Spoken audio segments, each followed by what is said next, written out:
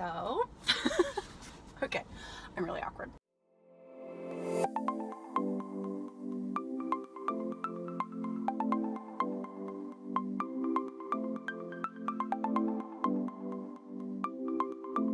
Welcome back to Lissa's Lizards.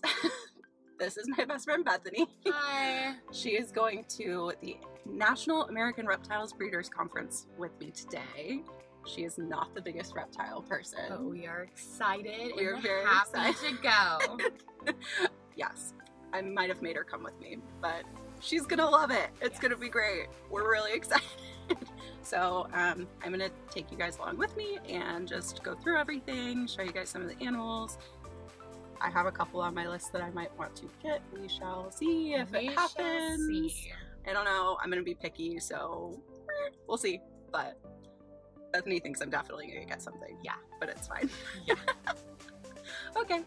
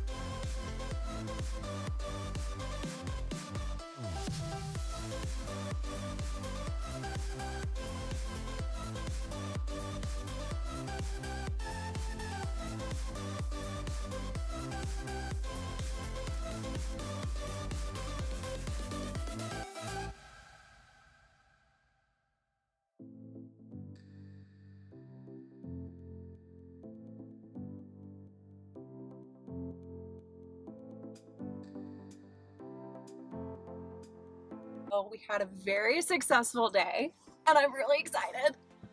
Bethany helped me get an amazing price Yes. on a smooth knobtail gecko.